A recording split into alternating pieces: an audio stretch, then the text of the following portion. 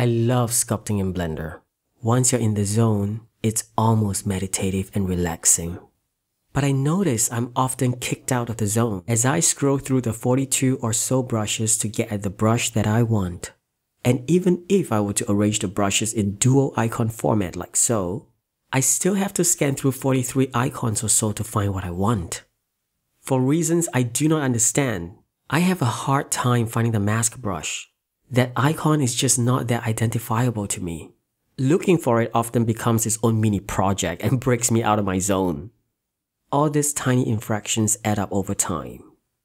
I really only use a few brushes and I wished there is a way for me to just have those at the forefront and nothing else so that I can stay in the zone.